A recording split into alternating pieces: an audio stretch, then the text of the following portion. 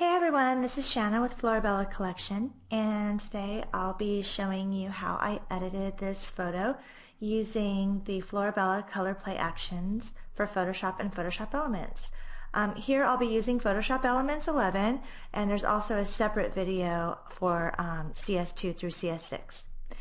So here is the finished image, and I just want to show you what it looked like straight out of the camera before I cropped it. I cropped it to a square. And I started with the action subtle color. So you just click the little play arrow in PSE 11. Photoshop Elements 11 comes with an actions panel that's much more similar to regular Photoshop than the previous versions, which is nice.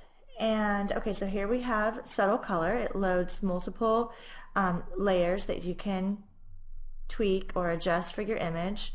And likely normally I would, except for I'm going to be adding some add-ons on top. So after I do that, then I'll decide if I want to go back down into the main action and tweak anything. So that is going to serve as my base. And now I want to add an action that's going to give kind of like a wine berry toned, rosy tone to the image. So I'm going to choose a Wild Heart, and I'm just going to run that right on top. Okay, and that's what Wild Heart looks like. And now I'm going to add another add-on on top. So before I do anything else, I'm going to click on my very top layer, and then I'm going to add Earth. Now Earth is an action that will add sort of a brownish, mattish look. And I'm going to reduce Earth. I think it's too brown. It desaturates a little bit too much, and I'm going to reduce that to about 45% or so. Again, going to the top layer, I kind of feel like I want to add some peachy haze, so I'm going to add Summer Peach at a low opacity.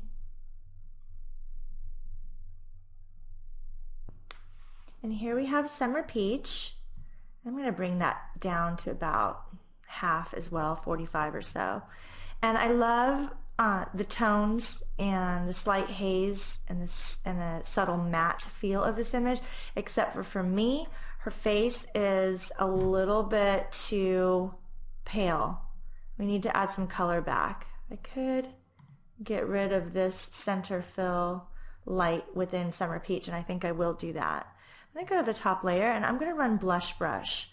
Blush Brush is an action that I use on almost every portrait, and also my florals, fruit, landscapes. I use it on almost every photo that I process. And I'm actually going to run it 3 times.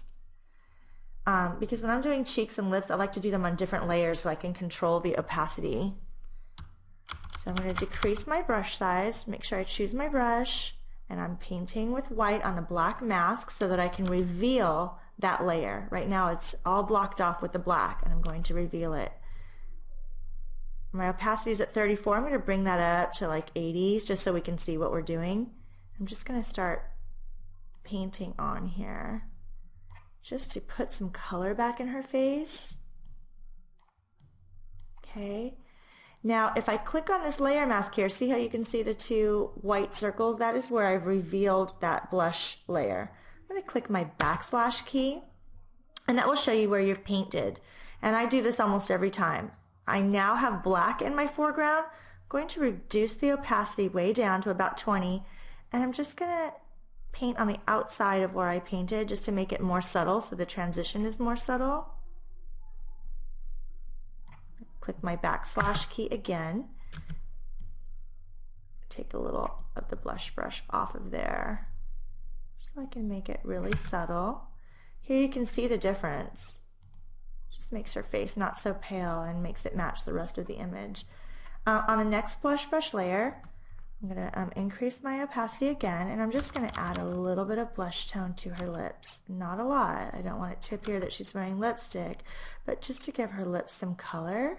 And since this is an artistic photo, I like to tie it all in that way. And I'm going to reduce the opacity and just bring it up a tiny bit, maybe about 30%. Okay.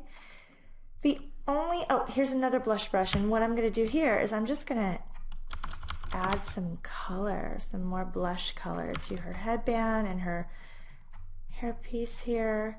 This headpiece, I've received so many questions about it It is custom and it was made from vintage materials, so it is an original piece, and unfortunately you can't get another one, so it's one of a kind.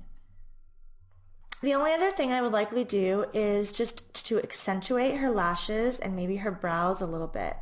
Okay, from here I'm going to flatten, and I'm going to run the definition palette. Actually, I'll show you the detail brush and the definition palette. Let me run the detail brush first because I actually prefer the detail brush on lashes. The detail brush is going to really, it's kind of like mascara for lashes. It's going to darken only and make those lashes really pop. And I'm just going to reduce the opacity of that to about 30%. And I'm going to flatten.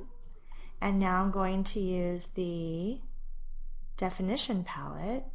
And the definition palette is fun because you can lighten or dodge or highlight by painting with white on the gray layer, or you can paint with black to burn, darken.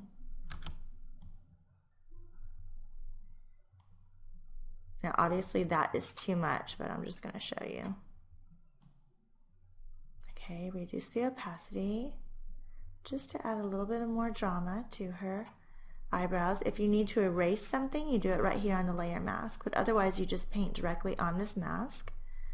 And I'm going to reduce my opacity, and I'm just going to sweep over her eyes just a little bit to make them pop just a little bit more. And now I can decrease this opacity and just bring it up to about 11. A little goes a long way. So there we have our image. That's what we started with, and after color play. The only other thing I might do is go to my classic workflow set and run the noise reduction action. But other than that, I'm done with this image, and this set, Color Play, along with all of our other actions and textures, can be found at florabellacollection.com. Thanks for watching.